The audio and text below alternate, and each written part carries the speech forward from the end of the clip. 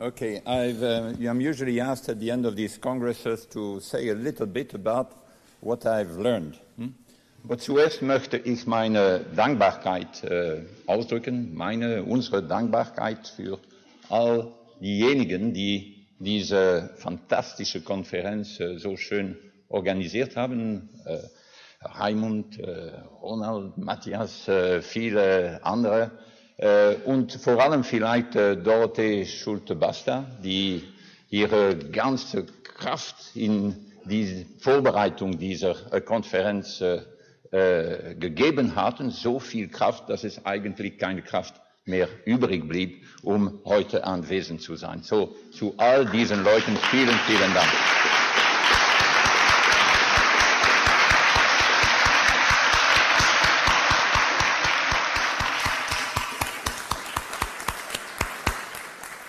Right, so what did I learn?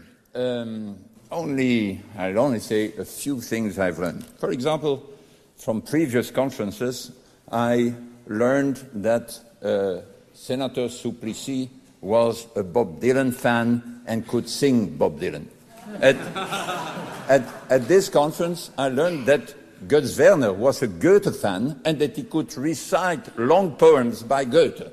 So these a little bit of the learning I did. But I learned many things. For example, I learned how sophisticated research about basic income had become and needed to become. Because when you want to find out or prove that basic income is a good idea, it's not enough to go to a place to say, I'm making an experiment, you distribute a few euros or rubles or whatever it is, and then you say, you know, they liked it. Huh?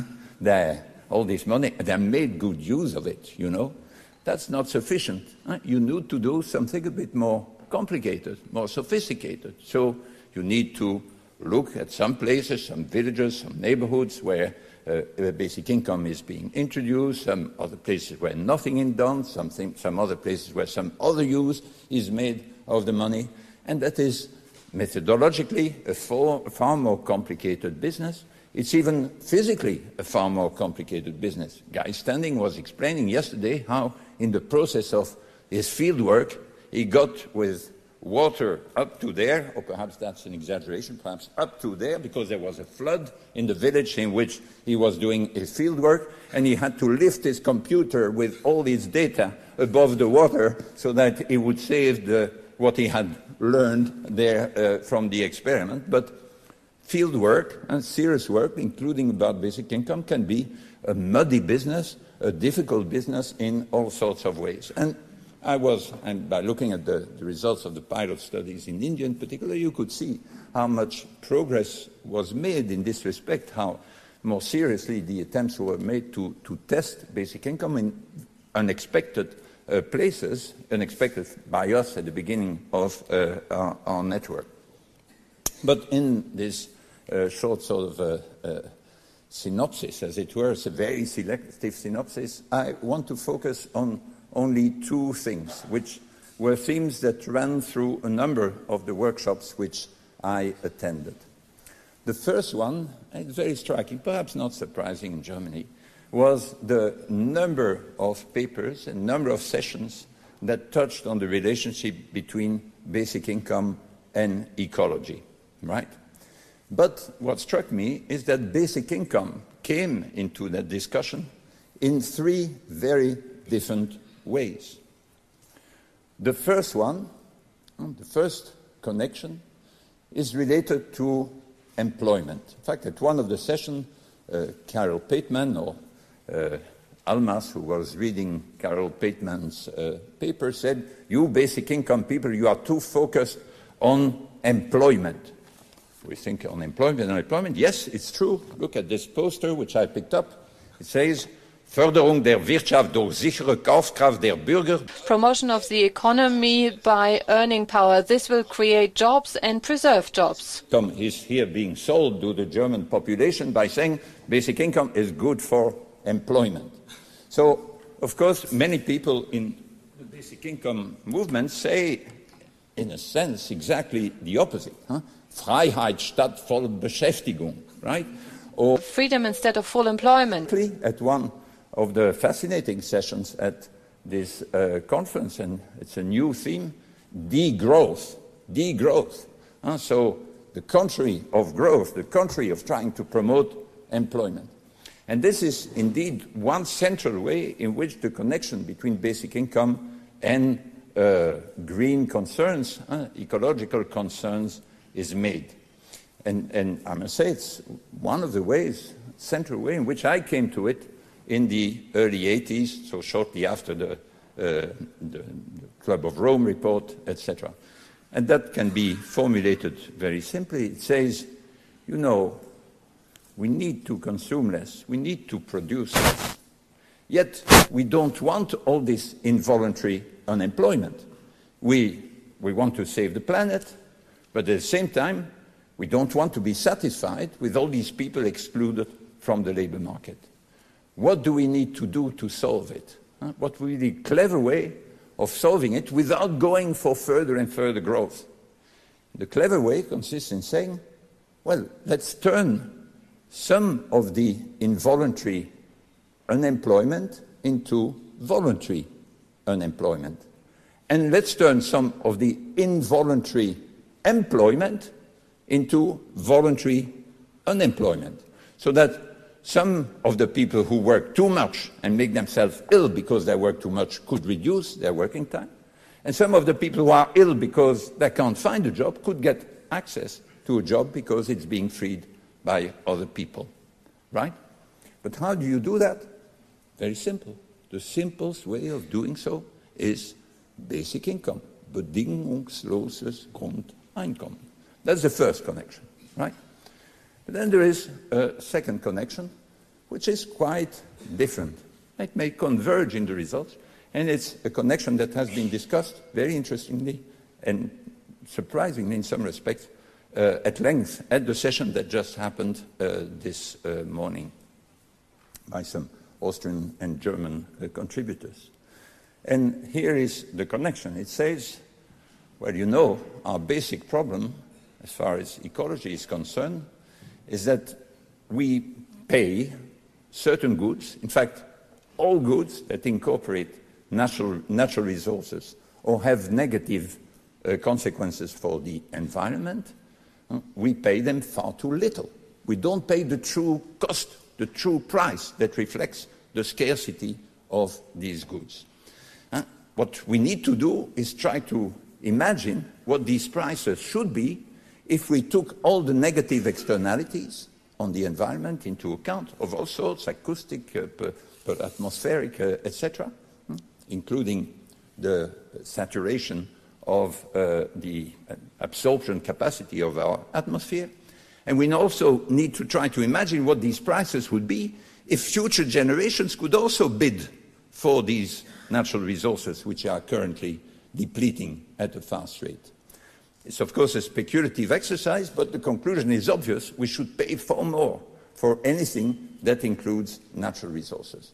So it's essential to boost the prices of all these goods. But if you do that, you get massive incomes, massive revenues, but at the same time, of course, prices of all sorts of necessary goods go up very considerably.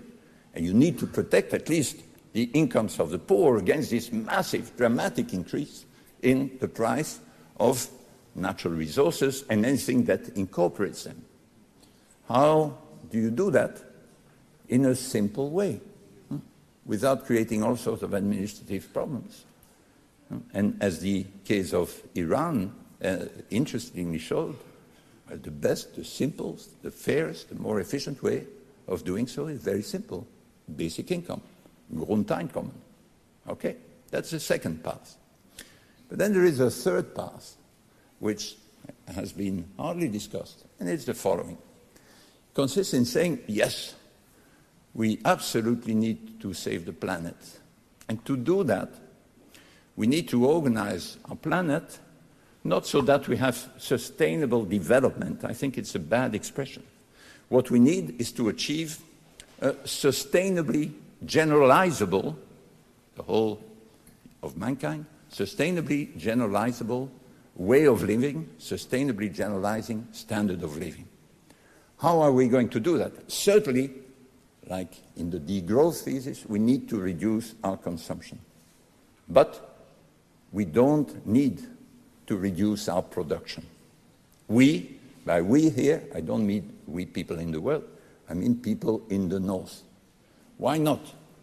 Because there are many places in the world where the achievement of a minimally decent standard of living is not within sight with their own developmental possibilities. For all sorts of reasons, some institutional, educational, difficulty of getting a minimally efficient education system going, but sheerly climatic in certain cases because of desertification, because of overpopulation. So, given that it won't be possible for these countries to achieve this minimally for their huge populations, I'm thinking of sub-Saharan Africa, for example, and their fast-growing population, it would be impossible to achieve a decent standard of living there. And at the same time, massive migration of hundreds of millions of people out of Africa, out of some other parts of the world, is not desirable either. Neither for the places where they come from, nor for the communities where they come from, nor for the communities where they would need to be integrated. Well, if you honestly see and admit that autonomous or endogenous development is just completely out of sight for this century in many places in the world, and you don't want this migration of hundreds of millions of people, what follows from that is that we'll only achieve this sustainably generalizable standard of living. We'll only be able to achieve it if there are massive, systematic, constant, permanent transfers from the richer countries, the richer people in the richer countries, to the poor people in many poorer countries. How can that be achieved in a sustainable way?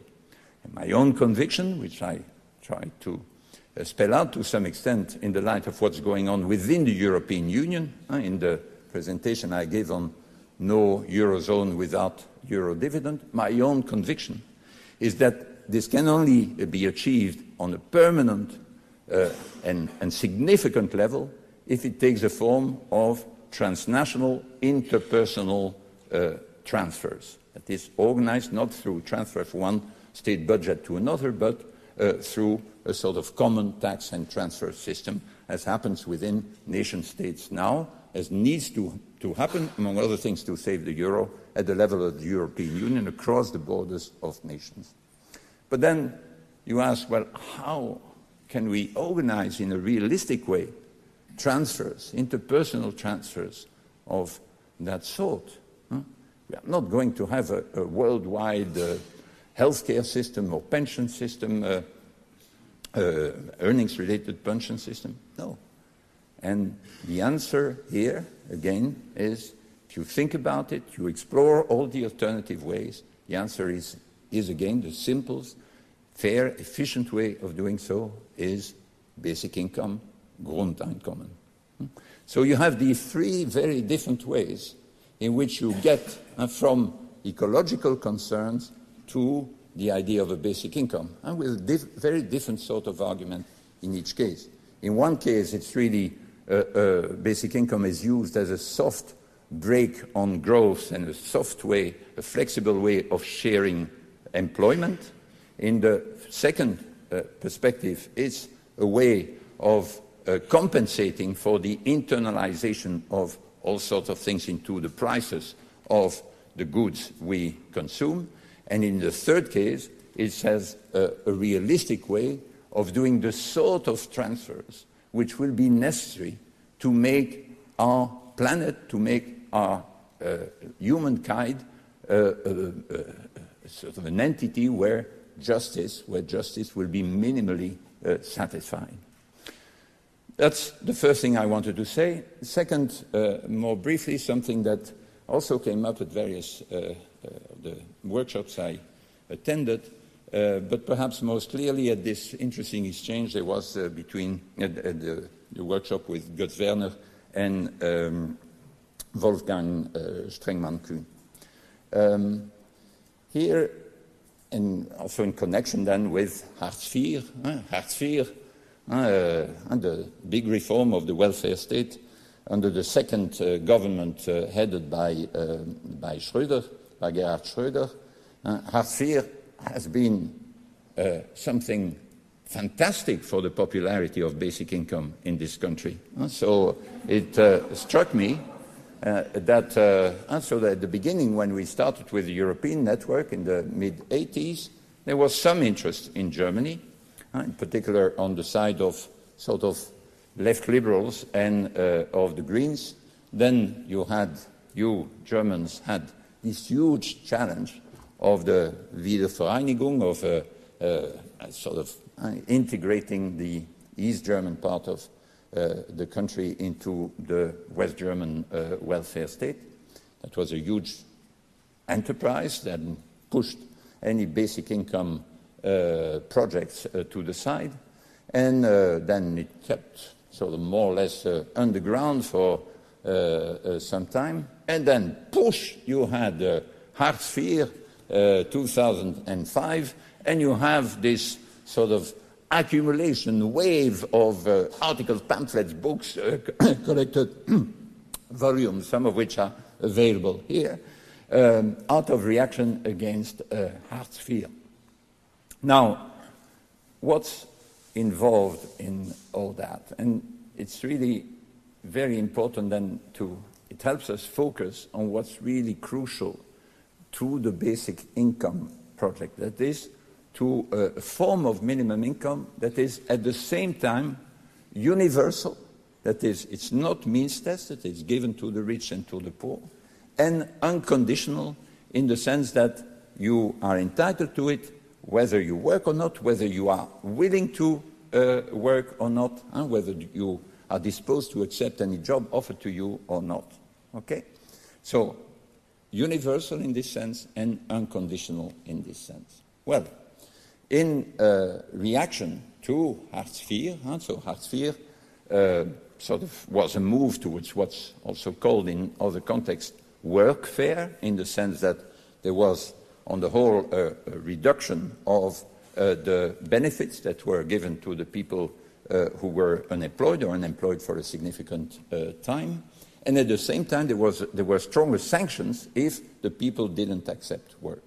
So one of the reactions would consist in saying, drop these sanctions. And so you have these means-tested, what used to be called Sozialhilfe, now Arbeitslosengeld II. Let's keep this, well, you have this means-tested system, but drop the sanctions. Let people there. But if you do that, that is, if you have unconditionality without universality, this is a recipe for exclusion. Because it means you give this handout to the people. These people are stuck there because they have an income, a benefit that is less than what they could earn on the labor market. That is more than what they could earn on the labor market under present conditions, because they are low skilled, etc. And you give that to them and you say, shut up. It's not our duty, it's not your duty to look for a job, and it's not for the duty of society to find a job for you. Just shut up, keep this handout, and keep quiet. That's so if you have unconditionality without universality, it's a recipe for exclusion. Now, if you have universality without unconditionality, it's a recipe for exploitation. When I had this dialogue with Schröder in Brussels a couple of months ago, he himself recognized that the Kombilohn part of Arbeitslosengeld II, and so the fact that you can combine far more easily than in the past this Sozialhilfe, this social assistance, with a low-paid jobs, he recognized himself that this was missbraucht, this was misused by the employers who managed to get people into shitty jobs without any prospects, simply because these people were forced by the sanction to accept it. And it was, of course, a subsidized job because part of it was received, part of their income was given in the form of a benefit. Okay? So if you have universality without unconditionality, it's a recipe for exploitation. And as I said before, if you have unconditionality without the universality, it's a recipe for exclusion.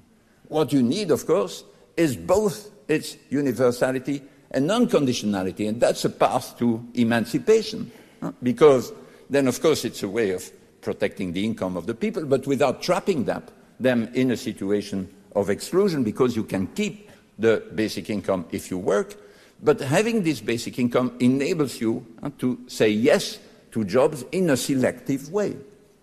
And I just finished by mentioning what emerged also from this discussion, including in the plea made on that occasion by Wolfgang, but also by other people in other workshops, is that even if this basic income, universal and unconditional, is less than what would be a decent level of living, if you had to live off it for the whole of your life, even if it's considerably less, it's certainly not without significance.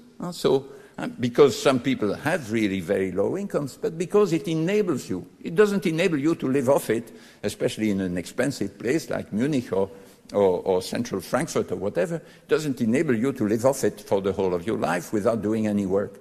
But it gives you more options. I'm struck now that my children are more or less at the age I had when we founded Bien, and they've been in the process of finding jobs and trying to find jobs that would correspond to what they like.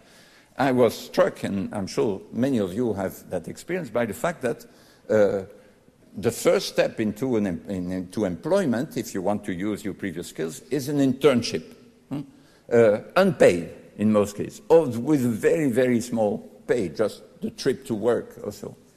And if you don't have parents or someone or a spouse or whatever supporting you, giving you a sort of small basic income in order to enable you to do that, you are simply forced to take then another job which doesn't correspond to your skills, which is not.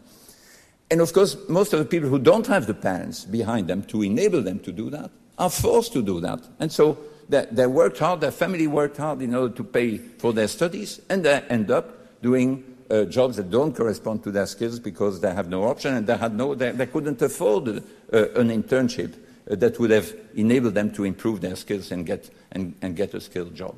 So that with even a modest basic income of 300 euros, 400 euros per month, this enables you to wait a bit and to combine the small income you have with a small additional income you may get from a job that is worth doing because it provides you, as internships should do, don't always do, with a job that provides you with further skills. So these were the two things I want. Among the many I learned you also learn a lot of things in the corridors and so, or in the Weinstube and after the sessions, but among those that struck me and that were sort of went through various workshops, these were certainly very central. So these three ways of connecting, quite significantly distinct from each other, of connecting green concerns with basic income, and then this crucial aspect, including in our discussions on the European Citizens Initiative and so on, the importance of coupling universality and unconditionality. We don't want, of course, we may want it as a first step, but we don't want something that's just an unconditional basic income but remains means-tested, and we don't want a universal one that would have this strong conditionality and the sanctions attached to it.